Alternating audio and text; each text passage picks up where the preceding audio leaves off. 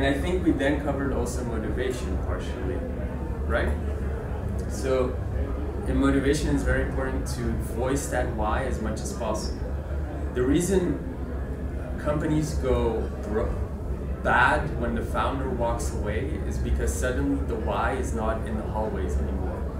So, and when the founder doesn't interact with his people, that why kind of fades away as well. And that's why the founder always has to be around.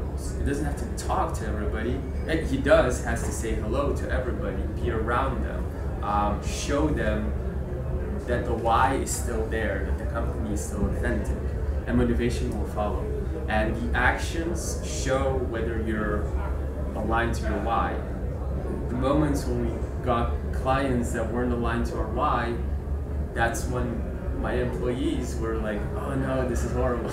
So if your why is voiced, your people will keep you accountable to it. It's not a perfect process. I'm not perfect, but my people kind of make that perfect, because every time I go off, they tell me, oh, but you said.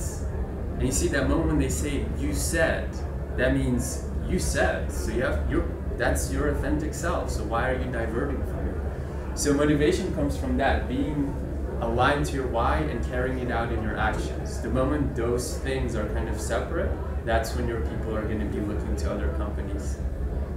And so self-awareness is a really big thing.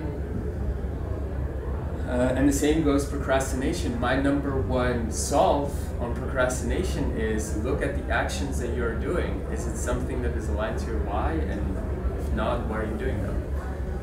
And that's why a lot of people start studying something that they think they're passionate about, and then a year later they're like discovering that that's not going to change the world, and suddenly it's like, oh, this is not my why, but yet they continue studying, and suddenly their laptop comes to Facebook and procrastination kicks in. So motivation is a really big thing to that. Let's go into automation, because you wanted to cover that.